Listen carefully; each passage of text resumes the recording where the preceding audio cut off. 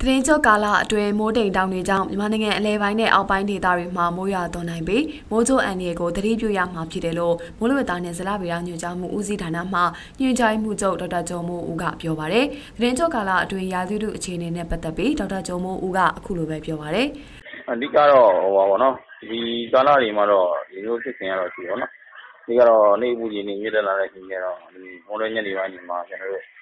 ဒီအခုပြန်တဲ့ချိန်ပေါ့နော်မိုးတိမ်တောင်တွေဖြစ်တယ်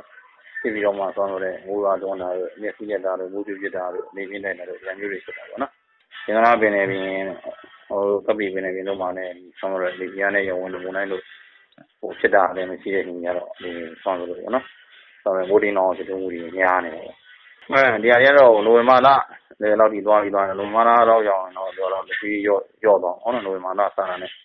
ဒီရော့သွားပြီးတော့ဟောဖြစ်တော့မုတ်တောင်လေးဆုတ်ခွာသွားတဲ့အချိန်မှာမိုးတိမ်တောင်နဲ့အပူပြန်တက်တိမ်တွေကြောင့်မိုးရွာသွန်းနိုင်သလိုမွန်းလဲညနေပိုင်းတွေမှာမိုးကြိုးပစ်ခြင်းတွေလေပြင်းတိုက်မိုးသီးထန်စွာရွာသွန်းခြင်းတွေကြုံတွေ့ရနိုင်တယ်လို့ဒေါက်တာကျော်မိုးဦးကပြောပါတယ်။ဒါအပြင်ဘင်္ဂလားပင်လယ်ပြင်နဲ့ကပ်ပလီပင်လယ်အော်မှာဖြစ်ပေါ်လာနိုင်တဲ့လေပြင်းအားနဲ့ရေဝန်ကိုလည်းသတိထားရမယ်လို့ဆိုပါတယ်။မိုးလေဝသနဲ့ဇလဗေဒညွှန်ကြားမှုဦးစီးဌာနကဒီနေ့ညနေပိုင်းထုတ်ပြန်ချက်အရနေပြီးတော့ရှမ်းပြည်နယ်တောင်ပိုင်းအရှေ့ပိုင်းနဲ့ကယားပြည်နယ်တို့မှာနေရာစိစိမန္တလေးမကွေးတိုင်းပဲခူးတိုင်းတနင်္သာရီကချင်ပြည်နယ်နဲ့ရခိုင်ပြည်နယ်တို့မှာနေရာကျဲကျဲနဲ့ကျန်တဲ့တိုင်းဒေသကြီးနဲ့ပြည်နယ်တွေမှာနေရာကွက်ကြားမိုးထစ်ချုံရွာနိုင်တယ်လို့သိရပါတယ်။နောက်နေ့ရက်အတွက်ခံမှန်းချက်ကတော့နေပြီးတော့မန္တလေးတိုင်းဒေသကြီးပဲခူးတိုင်းဒေသကြီးရှမ်းပြည်နယ်နဲ့ရခိုင်ပြည်နယ်တို့မှာနေရာကျဲကျဲမိုးဆက်လက်ထစ်ချုံရွာနိုင်တယ်လို့သိရပါတယ်။